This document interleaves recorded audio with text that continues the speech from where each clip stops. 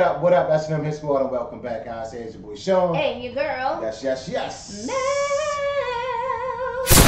welcome S&M Squad. How are you guys doing today? We hope you guys are absolutely amazing. Yes, guys, if you're having a rough day, let's turn it around right now with some good energy and some good content, all right? All right. So, my lovely wife, who we have today, babe? Okay, today we'll be reacting to Inside the Titanic sub-disaster. The Titanic sub-disaster. You guys sent this to us. Yes. I can't wait to get into it. I can't wait to get into it. We both love the movie Titanic. Yes. Awesome movie, all right? Yes. So, guys, before we get into it, make sure you like, comment, subscribe to the channel, and also turn on your post notification bell so you guys be notified. Let's go ahead and dive into it, baby. Good energy, good content. Let's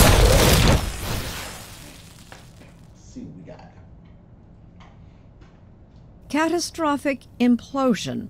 The unthinkable became all too real this past week as we learned of the fate of undersea explorer Stockton Rush's Titan submersible on its way to the Atlantic grave of the Titanic. Oh my The Lord. questions, the second guessing, David Pogue tells us, are likely to continue for a long time to come. Last summer, a company called OceanGate invited Sunday Morning to join an expedition to the Titanic. At the time, I was thrilled. Next time I come out of this doorway, I'll either be a changed man forever or cursing the bad weather. As the whole world knows now, OceanGate's business was taking adventure seekers on these Titanic dives Well, we're sitting on the Titanic. Yeah. We're on the Titanic. for $250,000 a ticket What? on a one-of-a-kind carbon fiber submersible called the Titan. Carbon fiber is a great material. It's better than titanium. It's better than a lot of other materials. This is Stockton Rush, the CEO of OceanGate and the designer of the sub. Last Sunday, as he was piloting the sub to the Titanic, it imploded, killing him and his 4 passengers. What? We spent 9 days. Wow. What in the world? $250,000 a ticket? The submarine Imploded. imploded and killed 5 people. Lord jeez, it looks like a kid is on there. Wow. It looks like a kid is inside of that submarine. Let's keep watching. At my sea love. with Rush last summer, and in wake of the tragic news, we thought you might like to see more of what we saw and hear more of what Stockton Rush said. The Titan wasn't like any previous deep-sea submersible. There was no dashboard, just a touchscreen computer and a single power button. We only have one button. That's it. Wait a minute, I've seen submersibles, and they are banks of controls, like cockpit after cockpit. Exactly. This is to other submersibles what the iPhone was to the BlackBerry. But many of its components seemed surprisingly cheap. For views outside the sub, he had installed store-bought security cameras. As for the ceiling lights, I got these from Camper World. and then there was the steering unit. We run the whole thing with this game controller. Oh heck no! No. Hold on. Something's wrong. Something's clearly wrong. Is that like a PlayStation controller? With store-bought cameras. What? With all these millions of dollars? And there's only one button inside. No way. Sorry, I decline. This is so. Can't go down there. Oh, this is a huge disaster. It seems like a lot of the way you made this is by taking off-the-shelf parts and sort of MacGyvering them together. Yeah, pretty much. Does that not raise anybody's eyebrows in the industry? Oh yeah. Oh yeah. Yeah, no, I'm definitely an outlier. There were a lot of rules out there that didn't make engineering sense to me. Everyone I know keeps asking me the same question. Why would you get on that dangerous sub? Well, first of all, Stockton Rush had the credentials. He majored in aerospace engineering at Princeton. He designed and flew his own airplanes. He designed previous submersibles. Second, he was emphatic that the important parts of the Titan were rock solid, like the carbon fiber body, for which NASA served as a consultant. Okay. There's certain things that you want to be buttoned down, and that's the pressure vessel. Once the pressure vessel is, you're certain it's not going to collapse on everybody, everything else can fail. Your thrusters can go, your lights can go, you're still going to be safe. Third, I was convinced by an expert, P.H. Nargelet, the veteran deep-sea explorer who also perished in the Titan. Over the years, he'd been to the Titanic more than just about anyone. How many times have you been? With the last dive, 37 times. You've been to the Titanic 37 times? Yes. I was in charge of 1, 2, 3, 4, 5 subs. How different is the Titan from those other subs? Completely different. Most of them, you have a sphere. Was there never a point when you wondered about the safety of the sub at that depth? No. 2 or 3 years ago, I have a phone call with Stockton, and he explained to me that he was doing a lot of tests. He showed me the ways they were building the stuff. I say, okay, that's fine. That's fine. I have no problem to dive in the sub. I was also impressed by the sub's 7 redundant systems for returning to the surface. These are roll weights. We can actually roll this up and those come off. That gains us some buoyancy to come back to the surface. Okay. These triple weights, we call them, are hydraulically driven. Expedition Manager Kyle Bingham. Underneath this tray hang these bags. We're around 35 pounds. And those hang down there. Typical dive will have 8 of them. We can also use our thrusters. We have enough power to thrust back up. And then under this last fairing here, we have our variable ballast tank, or soft ballast. It's an air bladder that we use a big 10,000 PSI air tank that's under the tail to fill that up, fill it with air, and then it helps bring us to the surface. There were even sandbags that detached automatically after about 16 hours, even if everyone inside had passed out. Their connectors would dissolve in seawater. So you have a backup of a backup of a backup of a backup of a backup. Correct. All stations are reporting the dive is go. Please stand by. Finally, the crew seemed to foster a culture of safety. There were checklists, inspections before and after every dive, and a 3 strikes rule. If 3 things seemed out of the ordinary, no matter how minor, they'd cancel the dive. I learned that the hard way on our own dive. We're in the water, we're floating. Woo! At this point, divers are supposed to detach the sub from its launch platform.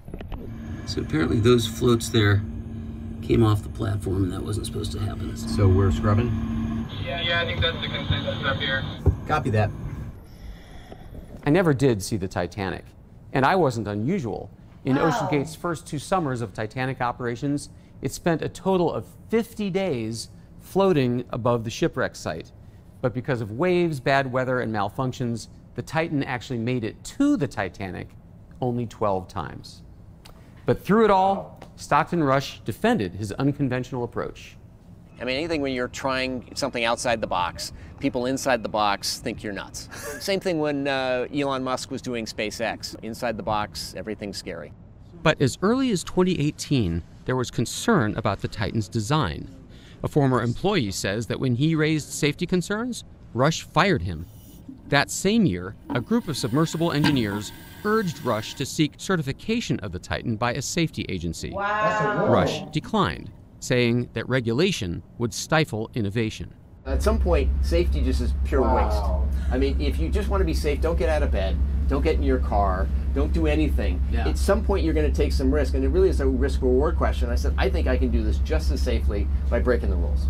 So, Whoa! Captain McLaren, have you spent much So time? basically, he broke the rules, Basically, and he did it his way. he didn't care about the safety of others because he wanted to live on the wild side, Outside the box. outside the box. He got tired of people telling him what he could do, and he didn't want to hear the rules and the regulations, and he fired one of his workers that went against him. And let him know, like, this might not be a good idea. And the guy Wow, got fired. this is pretty rough, And it was like a warning after warning after warning, it's so many red flags. Yeah. It's so sad and Warning unfortunate. comes before destruction, right? Most And definitely. They had that warning. Here we go, guys. Let's finish it up. In submarines? David, my total time under the water Divorce from the outside atmosphere is a little over 5 3/4 years. No kidding. Fact. Wow. Retired U.S. Navy submarine captain Alfred McLaren is not impressed by OceanGate's innovations. I mean, would you fly in an airplane that somebody excitedly tell you, well, it's going to be a lot cheaper because we found a new way of attaching the wings? Yeah, right. He theorizes that the Titan failed not because it was made of carbon fiber, but because it was made of 3 dissimilar materials: carbon fiber, titanium, and plexiglass for the porthole. When you have different materials, different molecular structure, they have different coefficients of expansion and compression, and then you make repeated cycles in depth, of course you're going to work that seal loose. And that's why submarines don't run around with any portholes at all, come to think of it. It's a weak point. Right. I think there's a great, almost surreal irony here, which is Titanic sank because the captain took it full steam into an ice field at night on a moonless night with very poor visibility, after he had been repeatedly warned by telegram, by Marconigram. In an interview with Anderson Cooper, filmmaker and veteran Titanic diver James Cameron pointed out a sad parallel between Stockton Rush and the captain of the Titanic. The arrogance and the hubris that sent that ship to its doom is exactly the same thing that sent those people in that sub to their fate. Wow. The world mourns the loss of Stockton Rush, P.H. Nargeolet, and their 3 passengers, British billionaire Hamish Harding, Pakistani businessman Shahzada Dawood, and his son Suleiman. Already there's talk of restrictions and regulations and lawsuits. Will the OceanGate disaster mean fewer people going adventuring? Well, every year people do die skydiving and scuba diving and climbing Mount Everest. Tragic every time, and yet people still keep coming. Some people just have that itch. For them, danger is the point. The risk of dying gives meaning to living. I think Stockton Rush was among them.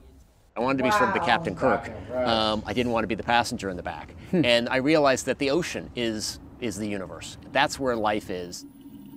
Wow. In the ocean. Wow, man, that's unbelievable. That's taking a chance. That's taking a chance right there. And unfortunately, they didn't return.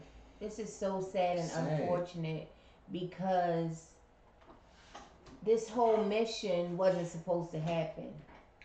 I know they say everything happens for a reason, but it really wasn't supposed to happen because from the beginning, it was a red flag. It was a red flag. It was a warning that there is going to be destruction, but it seemed like it was his fate. That's the way he wanted to go. That's what it's seeming like to me. Like he had a plan to go out. He went out doing what he absolutely loved. Unfortunately, other people were involved in, Yeah, and it's like, his destruction. To their families and their loved ones. It's really a sad story. Yes. Wow. It seems like if he went anyway, he wanted to go out that way. That's the way he wanted to go out. Yes, like it was a plan. Why does it feel like it was a plan to me? I don't know, but it seemed like these guys were like intelligent and they knew what they were doing, but something went wrong. Even though something went it's wrong. like he's saying it in the interview about the risk. Yeah. Like forget the rules and regulations. Breaking the rules, living on the edge. Like I can do this. Yeah, like I'm going to write my own rules. Yeah, like I don't that. care It about was a thrill for him. The old rules. Just knowing that he could possibly go out this way. Yeah. It feels like that's what he wanted, and unfortunately other people were involved in this. And a lot of people love the Titanic and, seeing it, the pictures and everything about the Titanic. And I mean, I think it gave them a thrill. It's so mysterious, and it's like the greatest mystery of all time. Like what happened? 1912, I think. How did this happen? Who wouldn't want to go and see that for themselves? Yes. Like, I would want to. But would I you want pay to see the Titanic. $250,000? No, I wouldn't. You know, it's something that I will. It's a dream of mine, but I would never have the guts to go down there in that water. Nah, I don't want to go. I'll You just know. look at the pictures. I'll be fine with that. And is this the end of Ocean Gate? Like, you know, he had a big company, and he was the CEO and the owner. So, is that the end of Ocean Gate? Looking at how it was built, you can see that it wasn't safe. And it's like you can't even stand up. It's like you got to sit down the whole time, and it's like a little bubble. Yeah. I would be so uncomfortable the first. There were no 10 gadgets minutes. inside and controls. One button. Like. And Xbox. Is this ran by battery? Like, oh no. Is the controller ran by battery? No, sir. Like. I'm sorry. I'm sorry. I gotta get off. It looked like something like an experiment, basically. Yeah. Rest in peace to the lives that were lost in this tragedy. Prayers going out to their families. Yes. This is unfortunate and truly heartbreaking. Wow. Guys, we want to thank you for watching. We appreciate it. We're signing off at this time. Here's your boy Sean. And your girl. Yes. Bam. All right, guys. Have an amazing day on purpose. All right. All right. Peace.